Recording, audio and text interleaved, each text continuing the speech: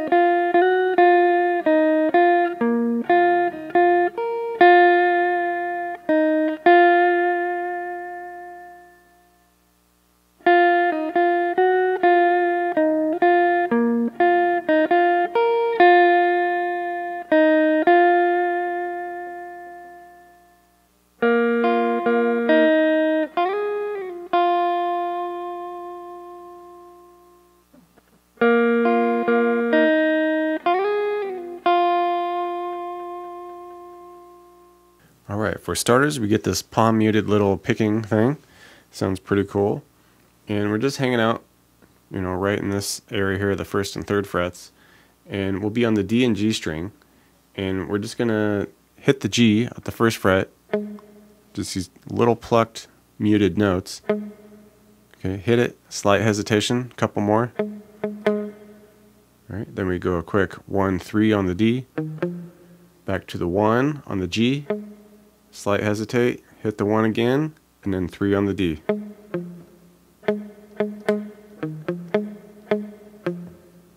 Alright, and you can carry that one out quite a bit, and every once in a while we slip in this little bit where it's all pretty much the same, but the final part there, instead of just going 1 to 3, we go slide that 1G up to 3G, then to the 3D.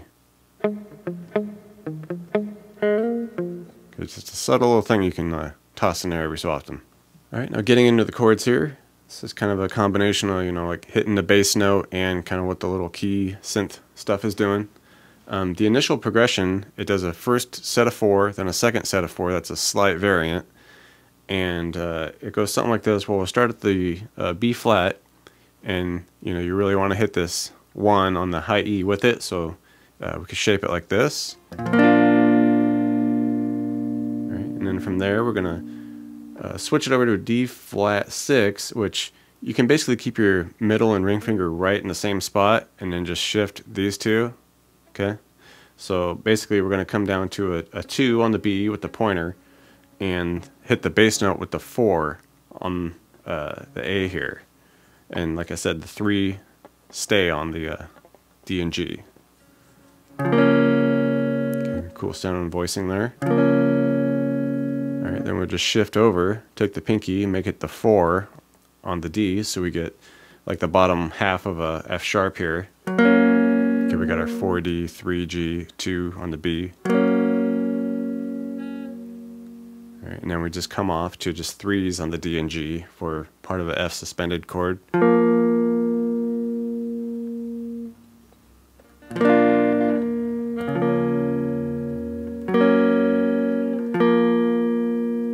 So that's the first set of 4 in the initial intro and verse section.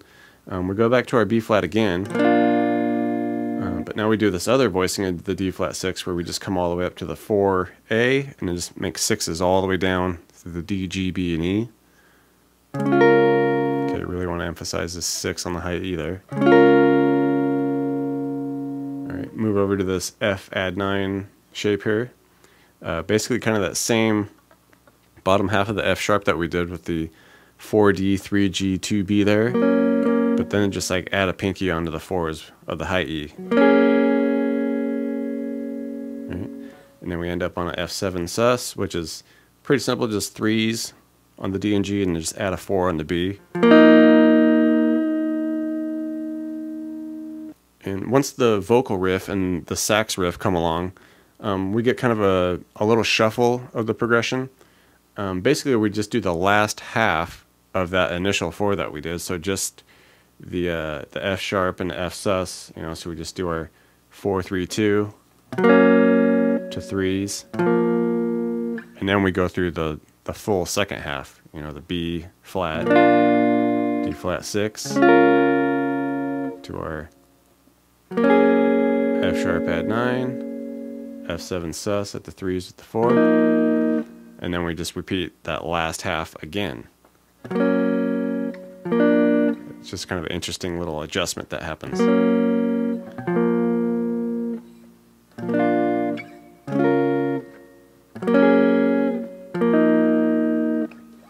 And we can mimic the sax riff real nice here. We're just bouncing around in this area with the B string. Do a 6, 4, 6, 7, back to 6. Kind of hold that a moment. And then we do a 4, 6, 8 on the D. Okay, start again with the 6, 4, 6, B. Come up high to the 6 E, back to the 6 B. Hold that a moment, and then go 4, 6 B. And finishing with the outro sax riff here. Drop down to this section here where we're 3 on the G, hit a 1 E, back to the 3 on the G, 4 B, slide the 1 E up to 4, and then back down to 1.